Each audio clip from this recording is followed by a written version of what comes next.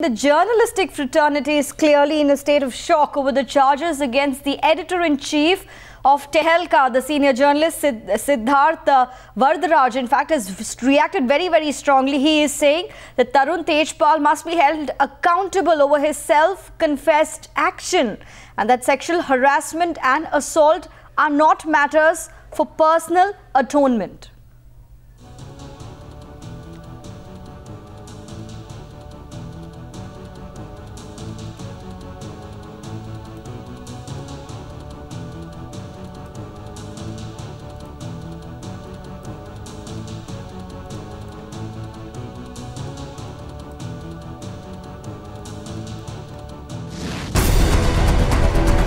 The 50-year-old editor-in-chief and publisher of high-profile investigative news magazine Tehelka has resigned.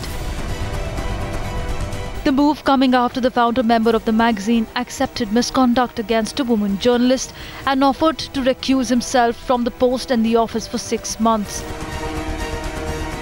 In an elaborate letter to managing editor of the magazine Shoma Chaudhary, Tejpal calls the incident a bad lapse of judgment and takes complete blame for it.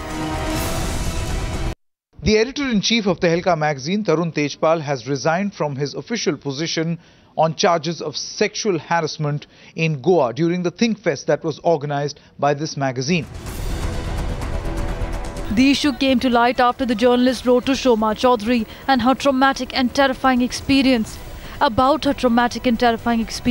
the magazine's Think Summit in Goa last week, adding that the assault happened on more than one occasion.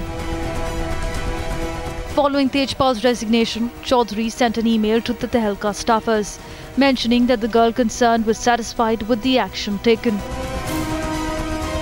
In a letter written to the managing editor of this particular magazine, Shoma Chaudhary, the victim in this particular case said that she wants a full public apology.